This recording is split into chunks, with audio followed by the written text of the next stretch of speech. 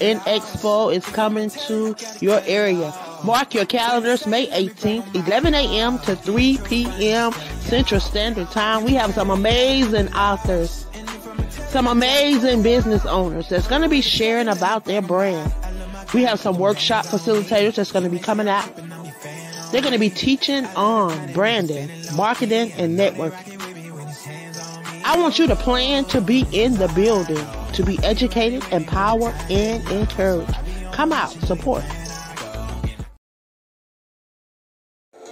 At Wings of Transformation Publishing, we are committed to helping our authors reach their goals and pursue their dreams of becoming published authors.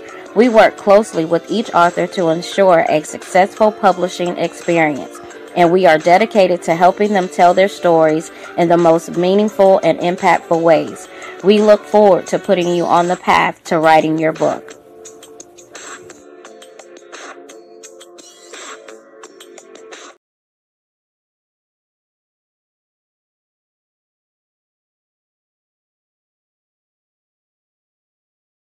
Well, hey, y'all, and welcome. Today is March the 1st, y'all. It is a new month, new opportunities. I tell you, if you haven't received your marching orders, then it's time for you to move out of the way. I want y'all to get what March was dropped in my spirit and what that thing means. I want y'all to get it before the end of March. I want y'all to get it and know that you got purpose. Know that it's not a someone in your circle of influence. So go ahead, share this out, and I'm gonna drop these nuggets. I'm gonna drop these nuggets while we get ready to bring up our guests, y'all. I'm excited. For those that may be tuning in for the first time and may not know who I am the visionary of the Crew Podcast. I am also the visionary of AALAC, which is the African American Author Literacy Awareness Campaign and Aspiring Authors Magazine, where I truly believe in bringing brown authors and brown creative minds together all over this world and giving them an outlet to be able to share and to thrive. Y'all, that word March, and we are marching in March, y'all, and we're going to march our way straight on through March. And how are we going to do that? We're going to move out of our own way and allow God to have his way. We're going to align with the word. We're going to allow him to reset, renew, and restore us. And we're going to be willing to change. We're going to be willing to be that change that we want to see in this world, y'all. And we're going to do that in a healed spirit. Y'all, heal. We're not going to walk around with hurt, because hurt people hurt. And we're not trying to hurt nobody. We're trying to be healed in this season, y'all. I'm excited because we have some amazing individuals. We have now 58 amazing individuals, queens, that's going to be sharing their brands. They're going to be sharing how they are creating and leaving a legacy. Because, see, some of us, we're breaking generational gaps, y'all, because we have decided that we are going to be that change. So, y'all, I'm going to move out the way, and I'm going to allow my guest to come up. She's going to introduce herself, and then she's going to tell you how she is creating a legacy. I'm going to bring her up. Welcome. Hey. Thank you so much. Thank you so much, Angela, for this opportunity. I really appreciate it. Happy Women's History Month to all the women listening right now. This is really wonderful to enjoy this month that's made just for us. So my name is NBS Malay. It stands for Naturally Beautiful and Sophisticated. I'm trying to think where I want to start to tell you guys who I am. So I am a singer. I'm a curator, which is like pretty much an event coordinator. So I've been hosting an open mic for the past 5 years, almost going on 6 years this coming May, on May 14th. I do a lot of events for the community as an open mic, but I also do a lot of events individually as an individual artist. So I do a lot of things. I also act. I have a bunch of movies coming out. I do a lot of local work, and I do have a bunch of movies that are coming out soon on Tubi and stuff that I can't really tell you guys the titles to them just yet.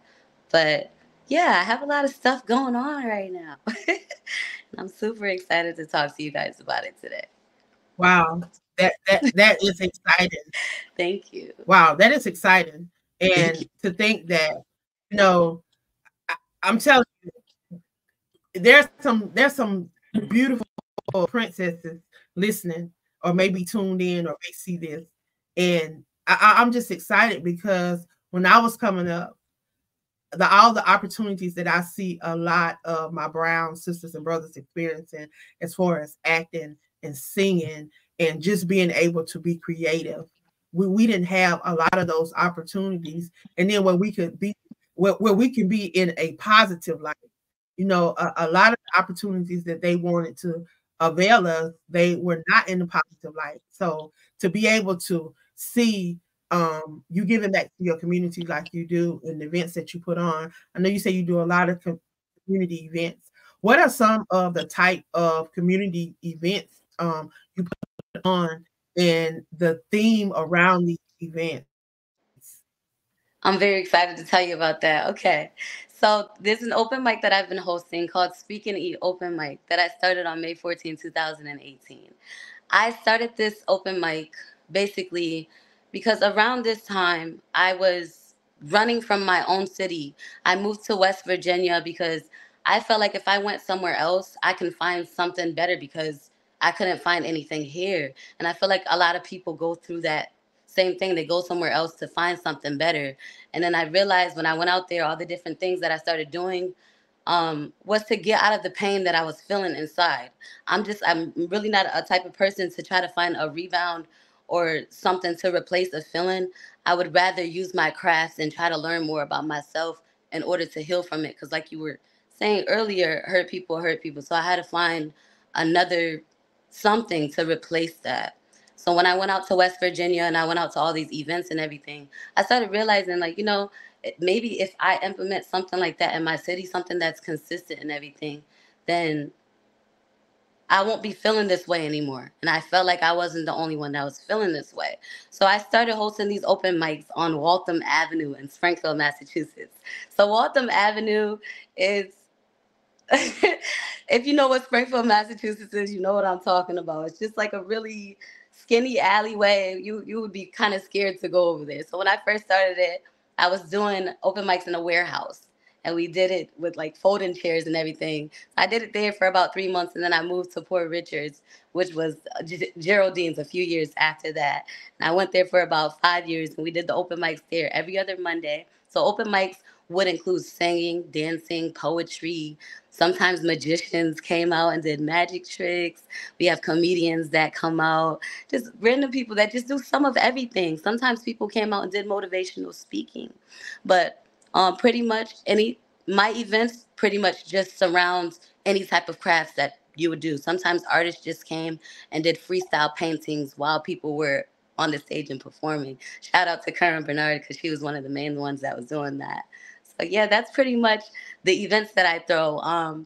One of the main ones that I do also do after the Speak and Eat open mics, I started hosting a showcase called Massachusetts versus CT, which is not really a verse like a competition. It's really something that I use to bridge the gaps together because it's every time people come out, it's just Massachusetts artists and then I do a CT artist. I just go back and forth and pretty much everybody just learns how to come together and just, support each other. So that's one event I started. And then we started one in Hartford at Vibes Uptown called Head to Head.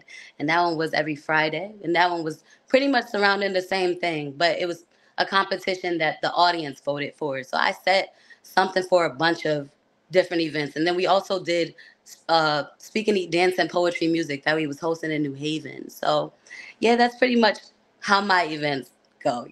I pretty much let everybody get involved in whatever I do. So where do you see yourself in about 10 or 15 years from now, in your passion, in your lane? Where do you see yourself? How do you see yourself moving? Thinking about that question right now, in about 10 years, I see myself at least owning a couple of buildings instead of hosting events and buildings that are owned by other people and having to deal with other things around keeping that together. I'm going to have my own buildings, and I'm going to make sure I have more than one of them in different locations, because I know that this is something that is needed for our community. Because like you said, this is stuff that people look for, and these are things that people literally have to search a hole in the wall for. You know somebody to know somebody, or you got to see somebody share it. I want i want everybody to see Speak and Eat how I see it in 10 years. When people are talking about the Apollo, they automatically know what the Apollo is. And honestly, it brings a whole bunch of emotions and me even thinking about something like this, because in 10 years, I really see this business that I'm building for the community going so far as to having more than 2 or 3 buildings. Like, at one point, I felt like we was gonna be like the next Dunkin' Donuts, just being spread everywhere. Just because I know that this event is more peace than what people can even see yet. Because, like you said, how are people going to know about stuff if I'm not talking about it and not telling them about it? So I just feel like the more word of mouth that goes around talking about Speaking in a different piece that we create, and how people feel when they come out, it doesn't just feel like an open mic that you're coming to. You come there, and people that don't even know you walk up to you and talk to you like you're their family, because these are people that have been here since the year 2018. These are not people that just walking in just to see what's going on. These are people that's walking up and they want to network and they want to see how to collaborate in the future. This is people that want to know how to find other people that do different things that they do. They want similar people that's doing similar things to grow. And that's all I see Speaking Eat being, just a place that people come to find something better for themselves, and to find some type of creation of peace inside themselves that they can tell the next person about. Oh, guys, you don't know about Speaking Eat? Oh, there's one that's 30 minutes down the road. Let's go. Or people that's from the next town over or something like that. Oh, if we go to New Jersey, oh, I heard that there's a Speaking Eat out there. That's where I see Speaking Eat in 10 years. I see Speaking Eat being the next Apollo or the next American Idol, or whatever people look at these shows and automatically know about something. I see it as something everybody's gonna know about and gonna come to make sure that they can grow and be a better person, be a better creative. That's where I really want it to be. That's what it's going to be in 10 years or less. So, yes, that felt good to Wow. get out. That felt What good are to some get out. things that you would like to what are some things that you would like for people to remember you by? Well, what would you like for your legacy to be? Because of course it is Women's History Month, and it's all about us leaving a legacy and creating a legacy, and that is definitely what you are doing. You are creating you're creating something that people can be a part of, people can, share with their families and pass down for generations to come. So what is it that you want people to take away from your legacy?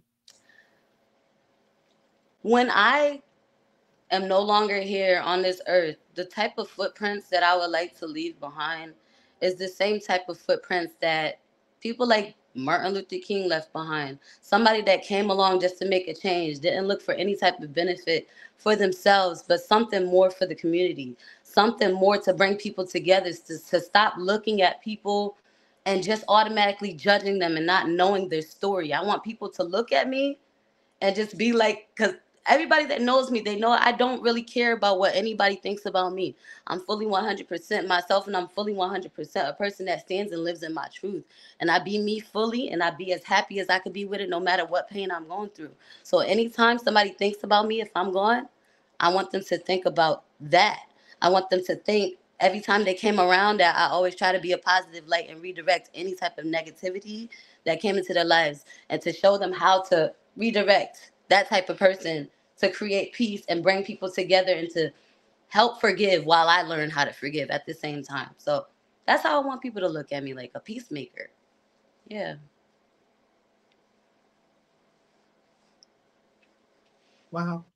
you're definitely a creative, and you're definitely inspiration to many. I thank you for being a trailblazer and allowing your creative to come forth, and to allow it to flow, because a lot of people will not allow their creative side to come forth. They will like to bury it and keep it hidden, because they feel like it shows a vulnerable side of them, or it shows a weakness, or it shows a side of them that, just allow you to express.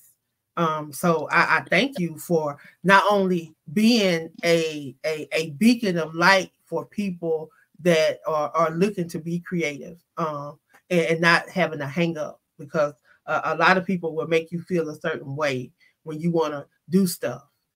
And Yes. I thank you for providing the space for the creative. Um, you're definitely paving the way for many that want to be creative. I listened to you, and I listened to something that you said, that you always be yourself, and you love yourself for who you are, and um, pretty much you're not trying to please nobody, because you're comfortable with who you are. And Yes. I was listening to a friend of mine. She loves poetry, and she's getting a little older. But one of her things were, she was really good at writing erotica poetry. And the older she got, she felt like, people were, you know, treating her differently, or making her feel bad, because that's what she was doing, Yeah. and like I was telling her, I think we had a conversation the other day, and I was telling her, a lot of people are afraid to even express that, folks, express those thoughts and those feelings. So for somebody that write erotica and willing to express that, and express some things that other people want to express, I'm grateful for those people that are comfortable in their skin, Hmm. and that are willing to step outside their box, and willing to not even care what other people think. And it's creatives like that in that space that we need. So I'm grateful for you. Um, Thank you. Before we Thank close this segment tonight, I definitely want to hear about your books. You Yeah. mentioned that you had 7 books. Yes. I do. I have 7 books Yes, that I. yes, yes, yes. Any poetry books? Any Yes. poetry books? Yes, most of my books are poetry books. One of them that I'm looking at right now, Feelings. Let me see if I can get it in the camera. Feelings. This one I released the top of last year, end of 22, I think it was. This is one of my poetry books. So this poetry book, I put short poems. I'm sorry, I put short stories. I put poems. I put some of my random thoughts, why I wrote certain poetry, because in my last poetry books, I was like, I feel like I want to just like I usually like people to interpret things on their own, like a painting or something. But I feel like sometimes people really do want to get in an author's mind. So I was like, Right. I'm gonna do that. I'm gonna put a little bit of my thoughts inside of this and explain to people with short stories and fix some of my short stories were fictional. So I wanted to like just like create stuff to give people a certain idea of things. Like that's what type of writer I am though. I'm just like the type of writer to just get people to Right.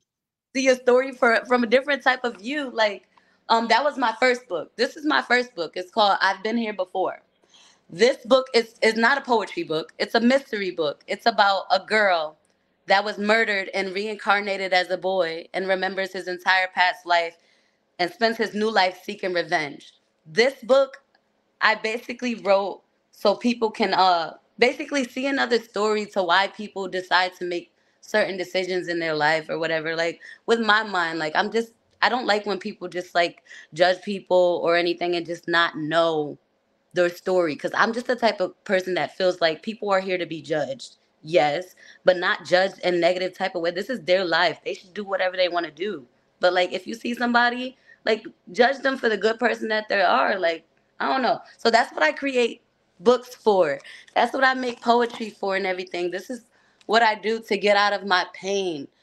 Everybody uses individuals and people and hurt other people so they can get through stuff.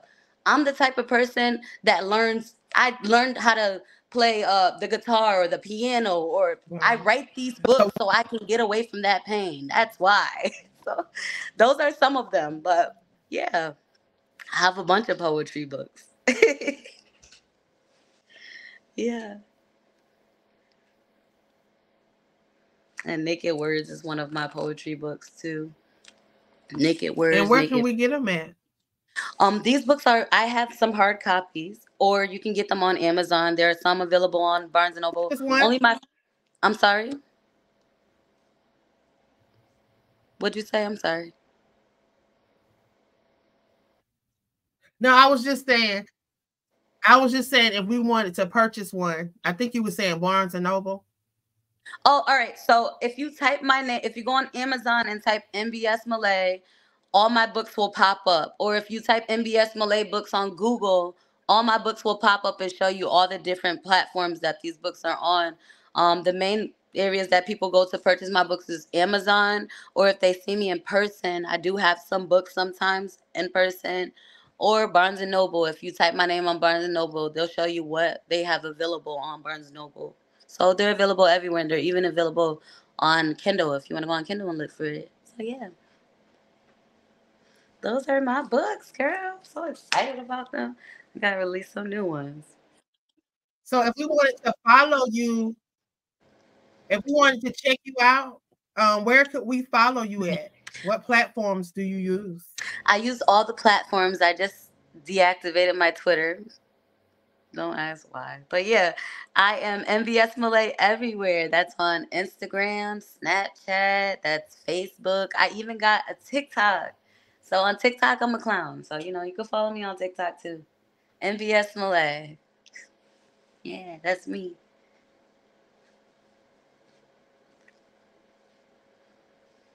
Wow.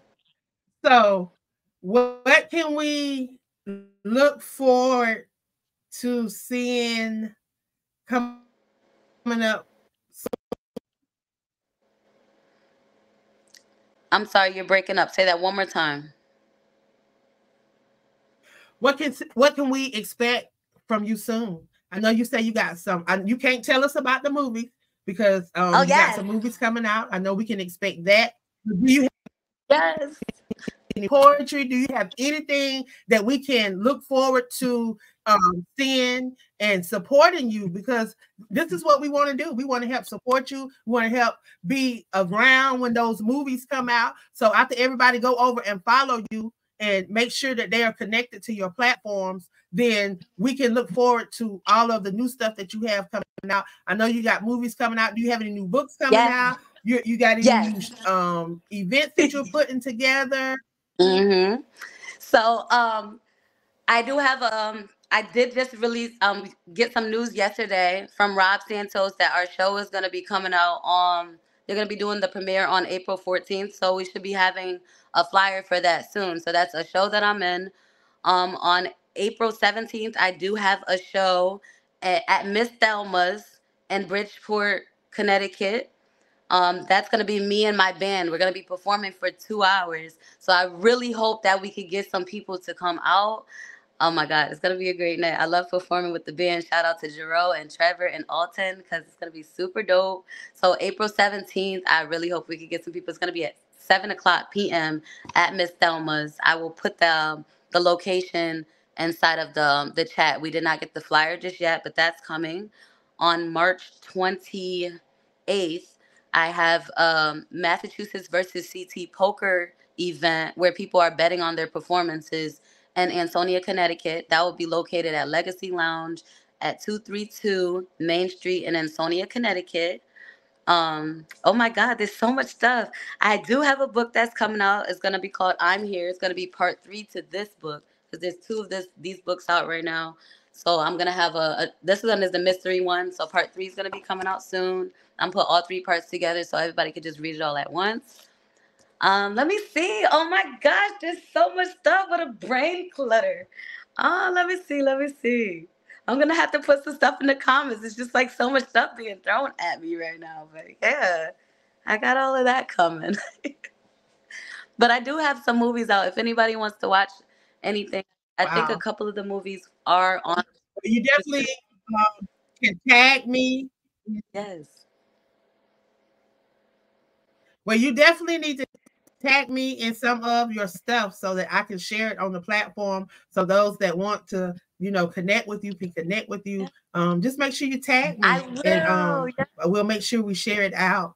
We love to stay connected with those that come on and share on the platform. So please, Okay. I want to thank you for stopping by and just creating a place for creative minds and individuals to come and be their creative selves. So thank you Thank for you. being a history maker. You are definitely you are creating and leaving a legacy. You're being a trailblazer, and I salute you. We thank you Thank, for what you're thank doing, you so much. and I just want to say from the bottom of my heart, just keep doing what you're doing. That we appreciate you. We appreciate Thank you. you. So, is there anything that you would like to leave with the audience, those that are tuned in, before we leave? The floor is yours. Last 2 minutes is yours to share what you like to share before we close. Oh, sure. Well, first of all, I would like to say once again, happy Women's History Month to every woman listening. Thank you guys so much for existing. This world would not be us without women.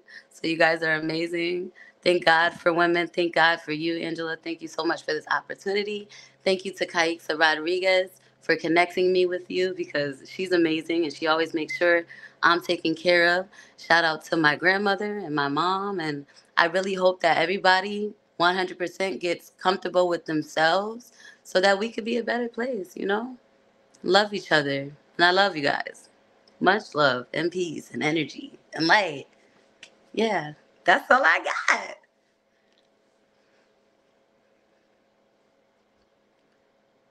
Wow, that's definitely amazing. And what a way to end the show, y'all. I tell you, she's definitely was amazing tonight. What a way to kick off our Women History Thank Month. The first night. I want y'all to make sure that you join me back here tomorrow night of March, y'all. We're going to be here every night, 6 p.m. Eastern Standard Time. We're going to be sharing some amazing queens that's decided to create and leave a legacy. They decided to be trailblazers.